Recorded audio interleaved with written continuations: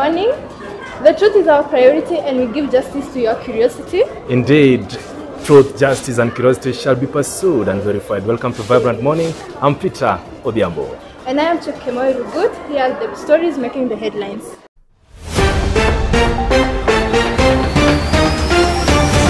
Waste management becomes a threat around Maseno town. Vibrant Media digs into insecurity around Maseno University. 28th of May, I remember very well. It was on a Thursday night. And also this morning, one of our own reporter, Spencer Brandy, brings us an exclusive interview with Felicity Moody's, the founder of Freedom in Healing. Welcome. Management of solid and liquid waste around Maseno and its environs has been a challenge, which has risked the lives of residents. Kelsey Dorita with the reports. Good hygiene and sanitation is a vital aspect in human life as much as health is concerned. This is in regard to the recent rise and outbreak of cholera in some parts of the country. Due to the poor waste management and disposal around Maseno town, the students of the institution, as well as the community residing around its environs, are at a greater risk of being infected with a variety of diseases related to poor hygiene. Kuna takataka kila mahali, maji na flow, hata ujui yani ni uchafu tu kila mahali hivyo. In terms of safety, sijui kana feel safe hiyo design. Ujui na hiyo uchafu yote mtu anaweza pata magonjwa tu hivyo kifala. Yeah. The garbage affects the health of the students, residents and every person. Behind is the Caroline hostel. We have the degree hostels. The garbage is all over. I want us to agree that by 2011, sincerely speaking, there were no garbages here. The town, which hosts a population of approximately 20,000 residents, of whom most are students, lacks a proper waste management committee, and this has necessitated them to find their own ways of disposing garbage. This brings a lot of harm to the residents' health, which might also lead to death. The negligence of the county government administration has prompted some of the residents to come out and volunteer to clean up the town, Mr. Ogola being one of them. You cannot see these things passing this way and then you wait for them to pass this way. These are things and these are people who are doing this. He says that Maseno has insufficient town cleaners who cannot manage to clean up the whole town on their own, and people like him have come out to help them see that the town is neat and tidy. There's a one only cleaner who is working here. He's only one. Clean the Maseno. That's not good. In a recent case, Maseno University was issued with a notice of closure by the National Environmental and Management Authority over poor waste disposal, drainage and leaking sewage systems.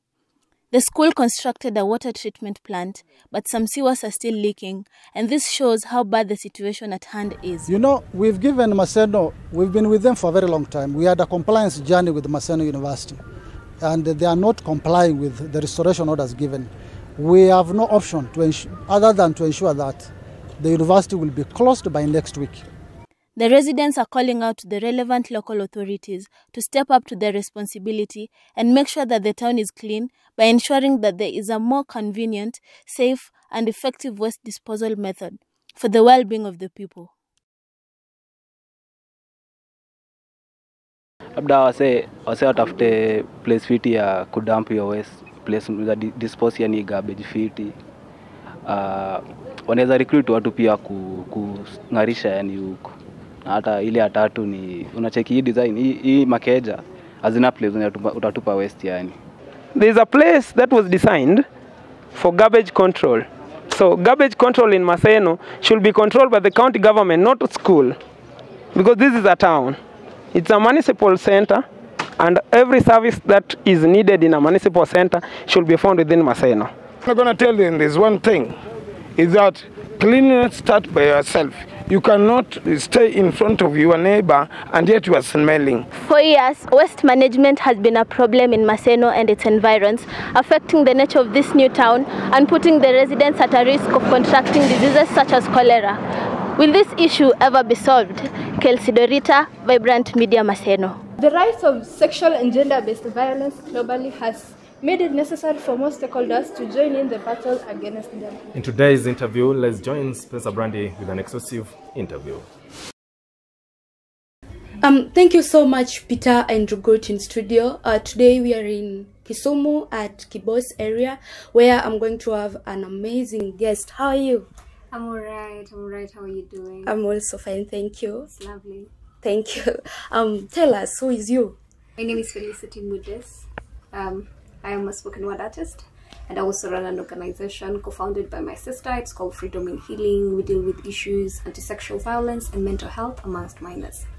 Who inspired you to start this organization? Honestly, it was my own experiences, because there are things I have been through, especially growing up, that I felt, where can we bridge the gap for young people? Because a lot of times when you tell someone who's old that niko na shida, niko na stress, and then they ask you kwani uko na mtoto. And of course, when Corona happened, that was around the time we registered the organization. There were a spike in issues, sexual violence, and we said, let's do something about it. I was defiled, about 7 going on 8, and part of 8, it happened for about a month.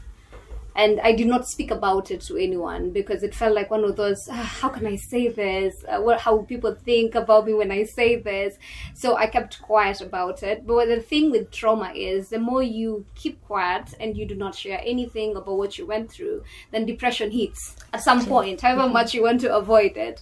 Have you faced any challenge? The greatest challenge for me has been me. You've ever wanted to do something that sounds so much bigger than you are. Exactly. And then when it's starting, it's like, yay, so exciting, let's change the world. And then you finally get into it and you're like, oh my God, am I really sure this is what I want to do with my life? Am I really sure I'm doing the right thing? Am I actually even creating the impact? Are people feeling me helping them? So my greatest challenge has been my own fears and doubts, issues, self-confidence.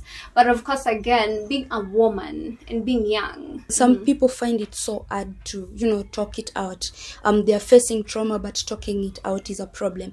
I mean, how do you make these people talk out this? So a lot of times we don't get about therapy is I don't make you to say it. I don't make you say nothing. If for instance it's a 45-minute session and you want to just come in and sit and we stare at each other, it's my job to actually just stare back at you until we are done, and I say, our session for today is done. And yeah, thank you so much for coming. If you're comfortable talking next time, please do. In therapy, we don't make people do things. We don't solve people's problems. Everyone has the capacity and the capability to be able to solve their own problems. Do you have any other sponsors that is helping you to sponsor this program? Alright, so currently we do not have sponsors for Freedom in Healing. We have friends of the organization who basically are friends, just our friends. And they're like, are you doing this great initiative? Let me chip in when you're having activities. Let me buy ABCD. Let me get sanitary towels for the girls. Let me get food for the kids. So that is what we have. You had mentioned earlier that you are a poet and you had launched some album. Can you tell us something about it? A lot of people do different things, but my focus is after mtu amemaliza kusikia hii piece, what is the impact that they are getting out of it? I was part of the East Africa Poetical Battle. Unfortunately, didn't make it to the last round, but still humble beginnings. And recently, since 2022, won the Mask Awards, a poetry category in the entire. Actually, it's East Africa, or I don't know. Wow. Congratulations. Thank you so much. And also the last one that is just like happened, I don't know when, but it's so recent, is the Poetry After Lunch National Festival competition. I was the first runners-up. Okay, before we conclude, what are your social media handles? Felicity Mudis everywhere, Facebook, Instagram, YouTube. Felicity Mudis. For the organization, it's Freedom in Healing, also everywhere. Freedom in Healing, yes. Thank you, Felicity. Thank you so much for having me. Definitely, I will. Okay, thank you so much. Okay. And to your viewers, thank you so much for tuning in to Vibrant Morning Interview Show. Until next time, bye-bye. Back to you, Noel and Rugut in studio.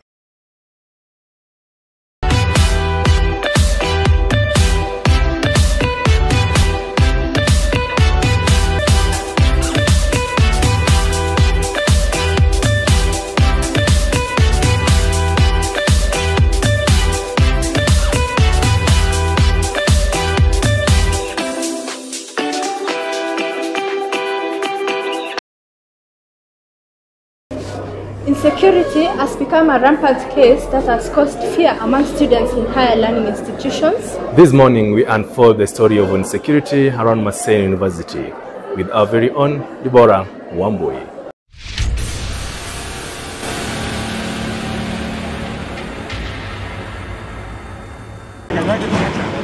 In the recent past, the plight of insecurity has been at its extreme within and around Maseno University environs.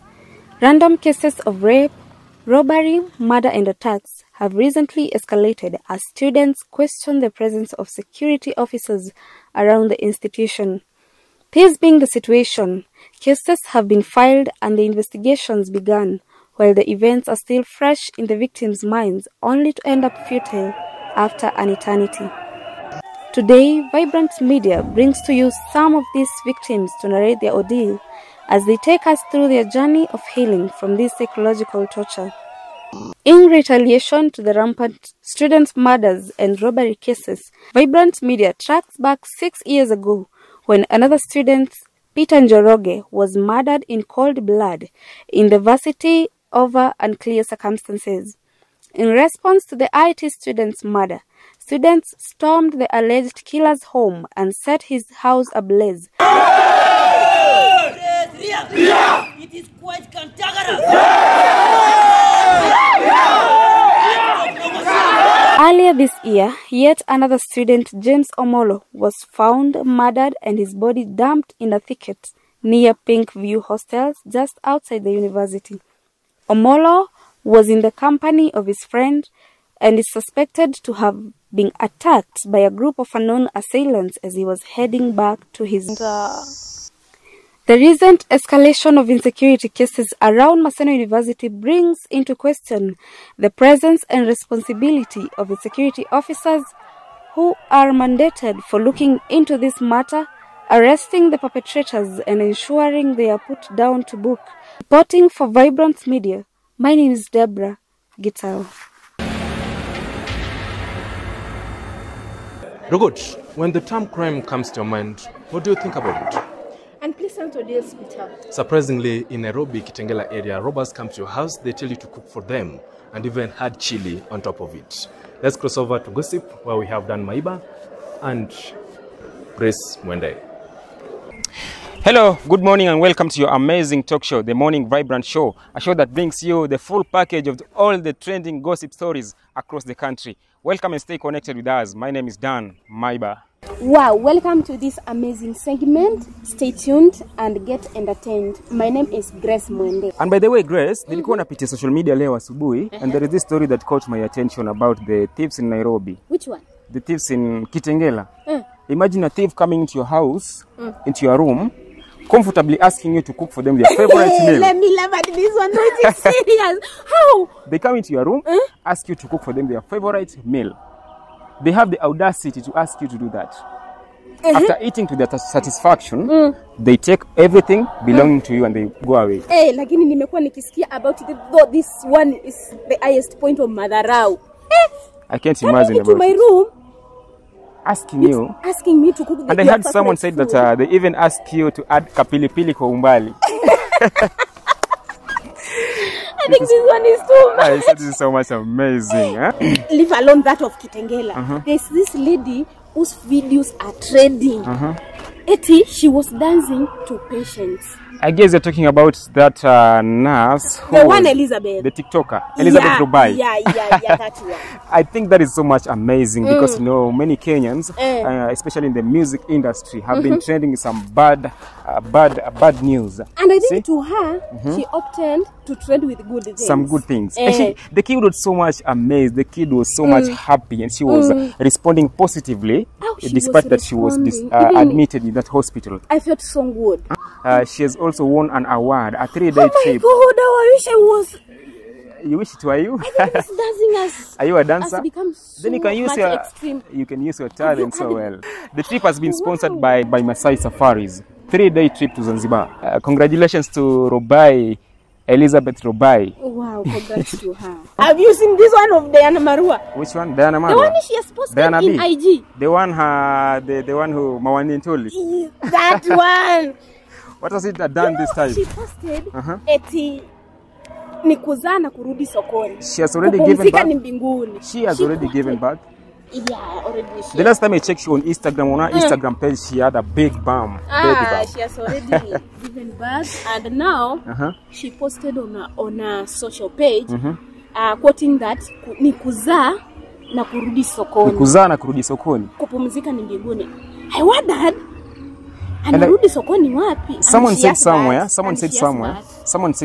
that in Kenya people never rest.